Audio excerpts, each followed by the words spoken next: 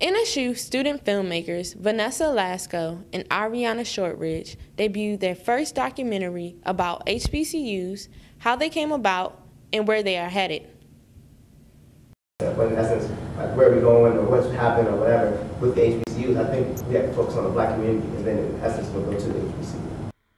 Vanessa Lasco and Ariana Shortridge wrote and filmed a documentary entitled Historically Black Colleges and Universities.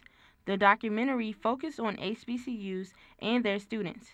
Lasco and Shortridge felt that there was a need for this film because many people have negative misperceptions about HBCUs. The two filmmakers set the record straight by doing extensive research on HBCUs and sharing some of what they discovered throughout their film. They also conducted interviews with an array of students and teachers. The NSU Honors College hosted a viewing of the film in the Archives building, followed by an open discussion with the filmmakers and audience members.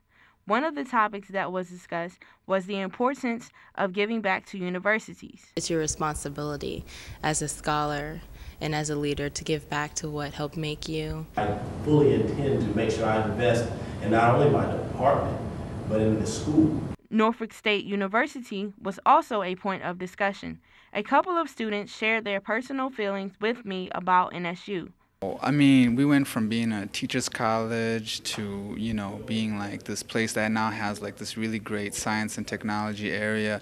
We've got one of the best ROTC programs in the state. I feel like NSU is a great college. I love my major, which is mass communications. They have a great studio, great atmosphere of people who are in mass comm who definitely try to do a lot in the industry and even give back to us. So I love NSU. I really do. It's a great school. I like the people.